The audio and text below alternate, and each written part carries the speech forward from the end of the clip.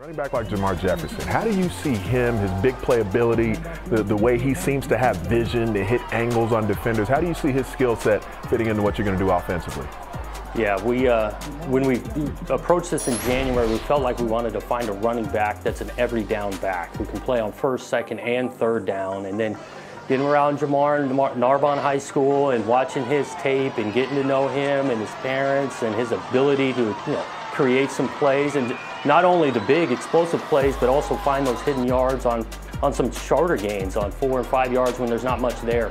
And so he's a huge piece of what we wanted to get accomplished in January, and for him to be coming on board, we couldn't be more excited, and we think he brings a lot to the table.